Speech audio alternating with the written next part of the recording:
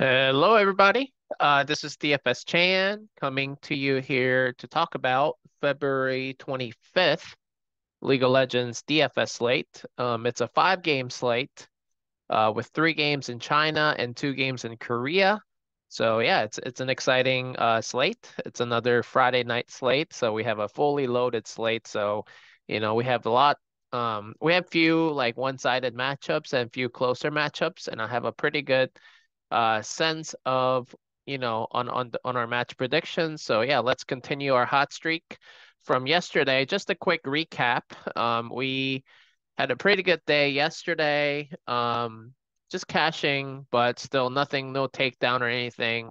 Um, it was a rare slate this morning that the LCK teams performed better than the LPL Chinese teams that ended up winning the games. So it was really, I think, DK, D plus Kia, and Genji stack that took it down with the support captain. So like that, that does not happen often. So obviously for those people who played that, kudos to you. So that's really great. That's definitely low owned, using primary stack and secondary stack both from LCK teams and players. And so yeah, good for you. That's great. Um, but nonetheless, we were pretty good on the match predictions. Unfortunately, Rare Adam didn't come off the strong performance after game one. They, went down and ended up losing 1-2 in the series. But I think it was a good call still. I think they dominated that game one. They just had a bad coaching and draft and picks and bans and all that as well in game three. So that unfortunately cost them the game, but I think it was still nonetheless a pretty good pick by us. Good process. I think we need to stick to the process. I think it's been working overall for the duration of the spring split so far. So I just want to make sure that, we kind of make some tweaks here and there, but nothing major. So because it's been working.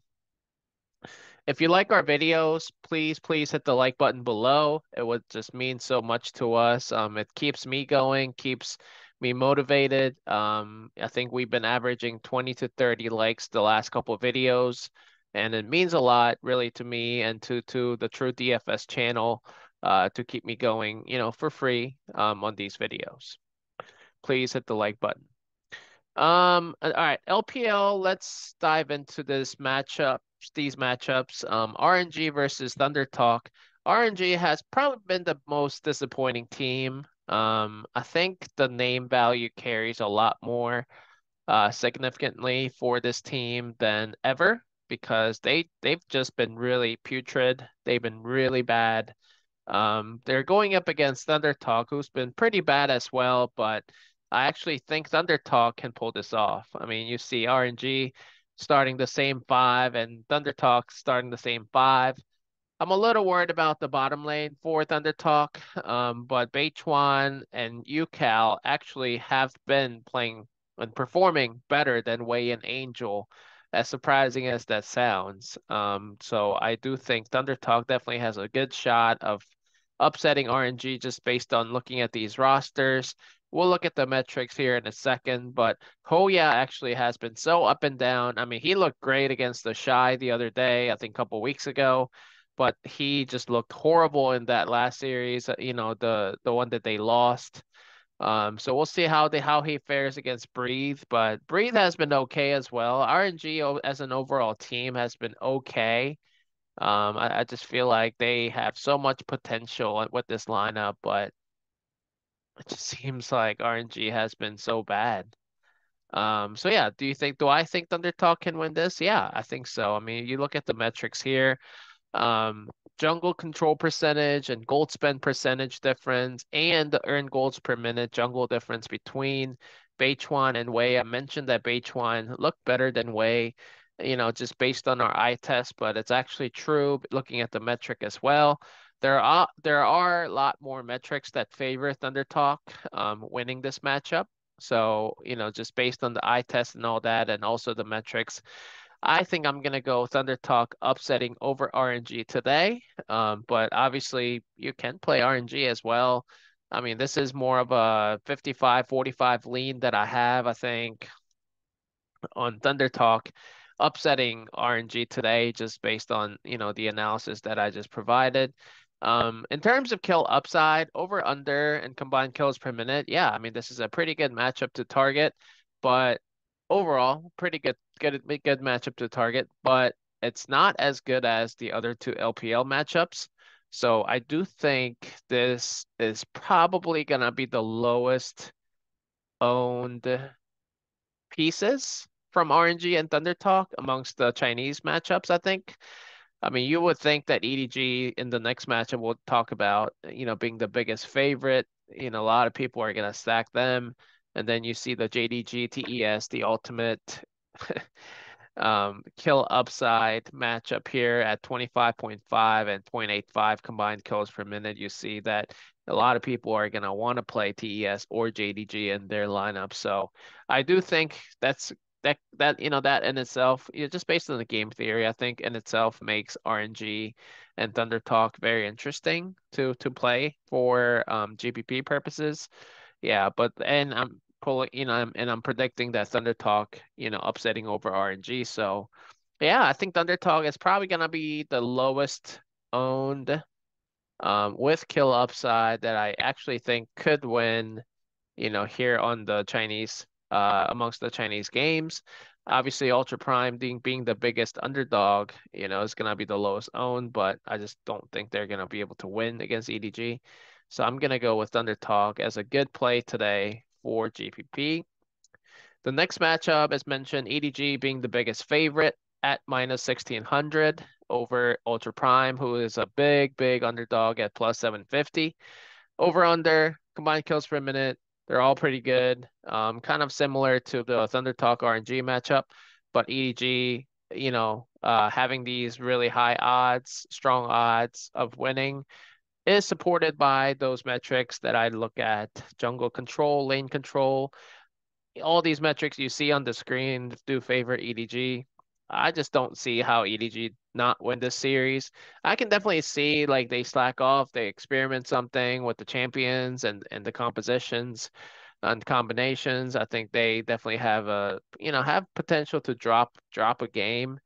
And EDG is gonna be so popular on the slate that, it's not really a bad idea to fade them in your lineups, hoping for a low kill game or hoping they drop a game in the series.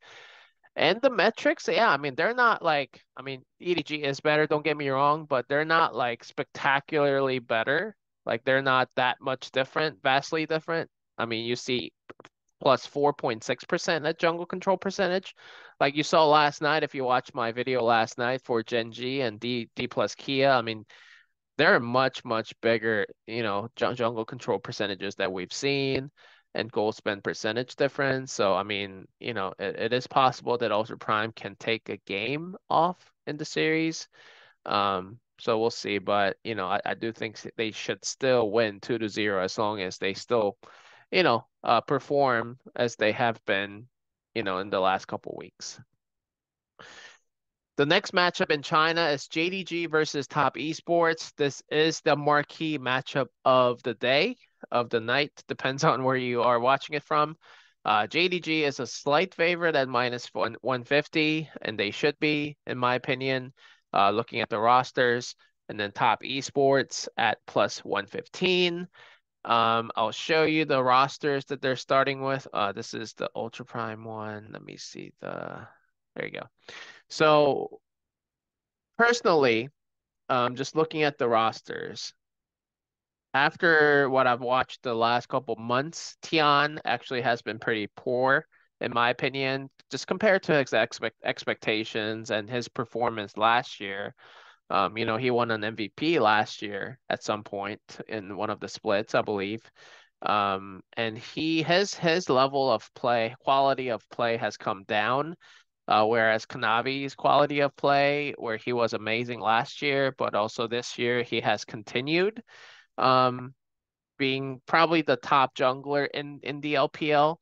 And then Knight over Rookie. I mean, I think that's kind of a wash. I think Rookie has been pretty solid, and so has Knight. I mean, Knight been really good, and But really, the bottom lane is where I put all my eyes on because, Ruler coming over from Korea has been playing pretty well, and he's been playing. I mean, there were a couple games where I think he had some communication issues or synergy issues with the team, just being a new member of the team to struggle in team fights, certain team fights, but you see his like individual mechanics and also individual mechanics around the team fights when he is being targeted by the other team and stuff like that. So yeah, I mean, I think Ruler, as long as he performs at the high level, I mean, he doesn't have to hit his ceiling in terms of quality of playing. I think, JDG should have an advantage in the bottom lane. I think Jackie Love and Mark have a better synergy between them two, but I just think Ruler is a better AD carry overall.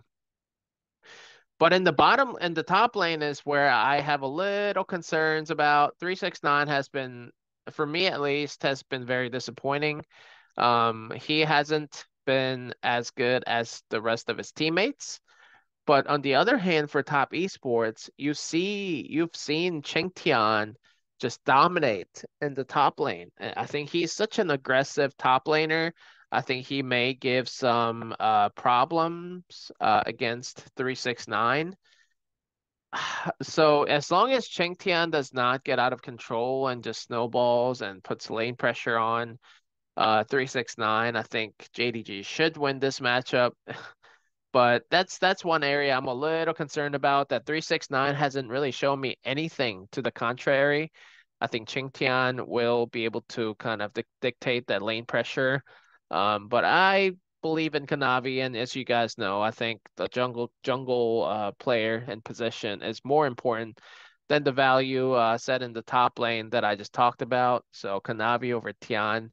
And also the metrics that I just pointed out, jungle control percentage, lane control percentage, all of these favor JDG. I think Topsy Esports, the roster and the name value carry a lot for them as well, just like I talked about for RNG in the earlier matchup.